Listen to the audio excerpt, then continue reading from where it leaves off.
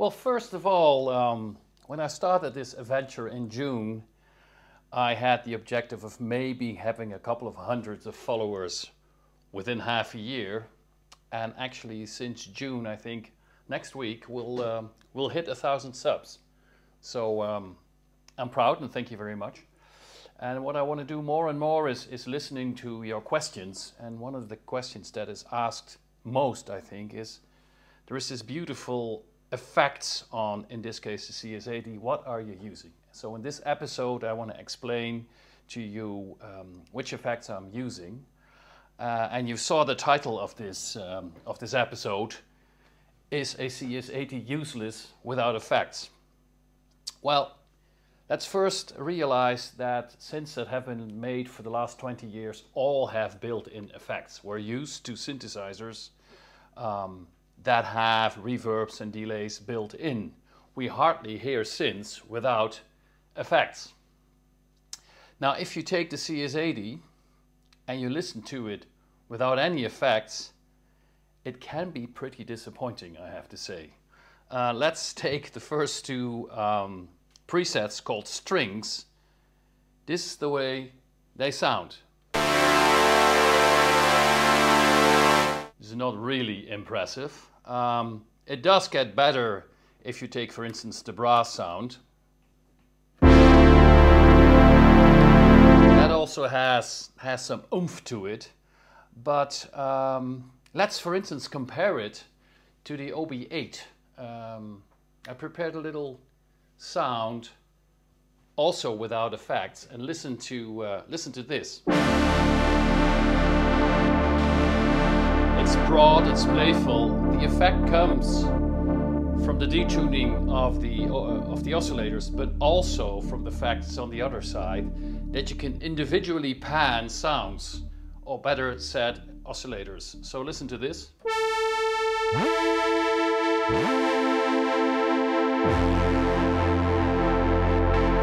And it becomes this lush sound. And let's quickly hop over to the Jupiter. Also there, without any effects, it already sounds pretty lush.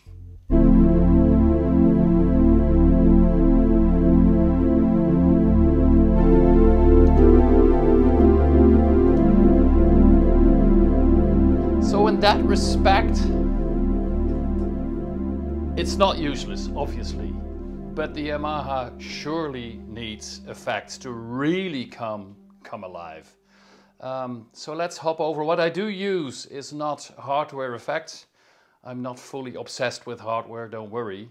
I use plugins. And what you see here on the screen is the plugin of the Lexicon 224, which is from Universal Audio. And I'm using the small hall with quite a long delay time, somewhere between, well, plus 20 seconds. And if I activate it for the CS80, see what happens.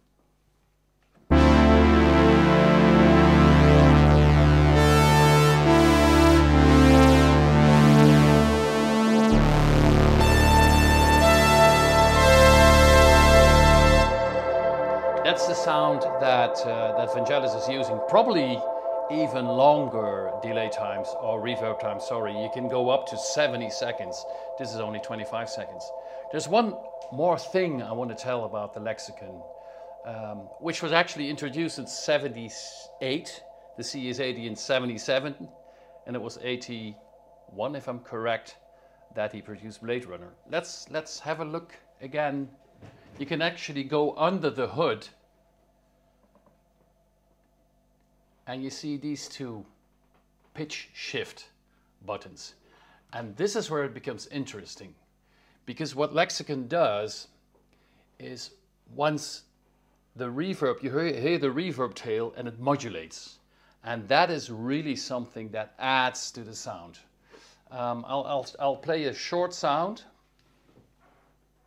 so you can hear it, and I'll take a long delay time, reverb time.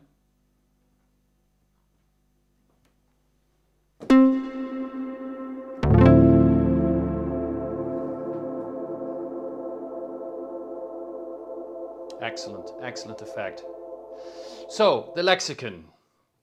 Long reverb times between 20 to 35, 40 seconds from the lexicon, and that pitch shifting effect at the end, which creates the beautiful modulation. Next to that, I use a delay. I actually use the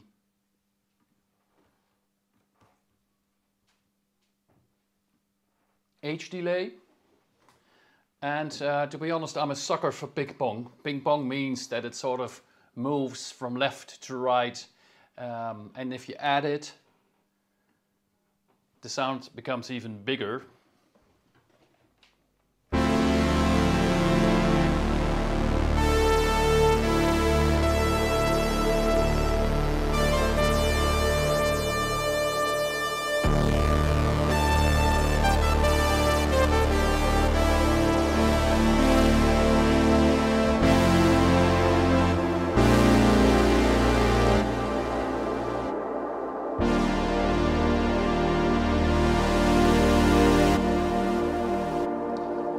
Now it depends on what preset I use, whether I can do a lot of this ping pong stuff.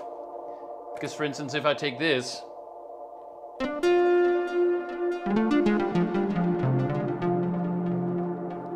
you know, the delay drives you crazy.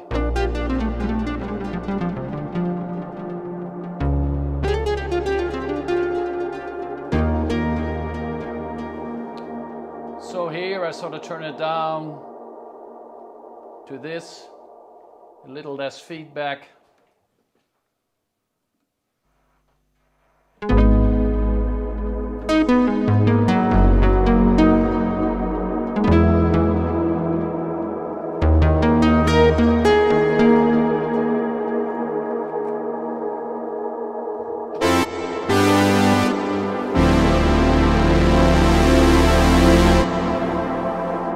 You hear what happens? So, H delay and lexicon is what I use now. As a small experiment, I said that the Oberheim and the Roland can live with a little less effects. Well, see what happens if I add effects to them as well.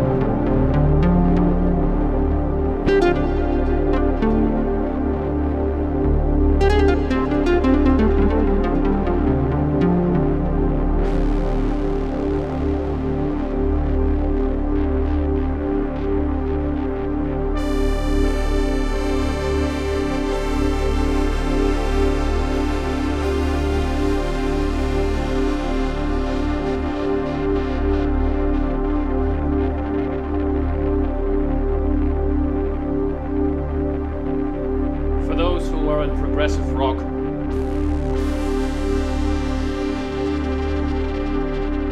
Okay, probably recognize the sample and hold effect from an album by Rush. I think it was Witch Hunt. So for today, I think I gave you a good impression of the effects I'm using and the effect it has on the instruments. See you next time with a new cover.